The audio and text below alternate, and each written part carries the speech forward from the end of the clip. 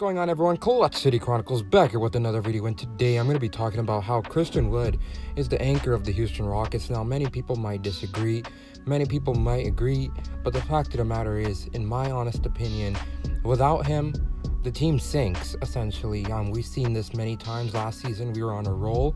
He got injured, and we went on a historic losing streak.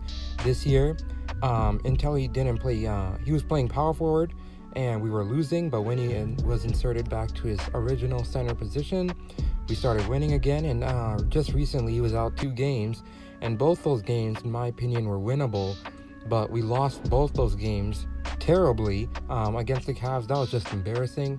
The next game, that was also embarrassing. It was a 2-point game coming into the fourth quarter, and we lost by 13, I believe. So that was extremely embarrassing. So overall, Christian Wood is honestly the best player on the Houston Rockets, and without him, the Houston Rockets are really bad. And we've seen this example many times.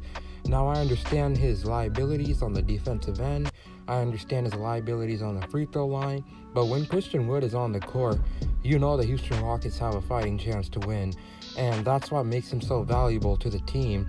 And that is why I think the Houston Rockets shouldn't really rush into a trade for Christian Wood. He's still, locked in for this season and next season on a very team-friendly deal.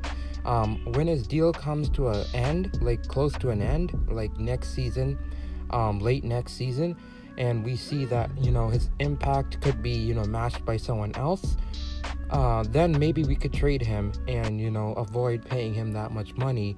But the fact of the matter is, right now, I think Christian Wood deserves the max contract, because really, he is the difference. He makes the difference for the Houston Rockets day and night, when he's on the court. And it's just a fact at this point. And anyone that denies it really doesn't watch the Rockets play, because with him on the court, we look like a completely different team. So comment down below your thoughts, like if you enjoyed the video, and subscribe for more.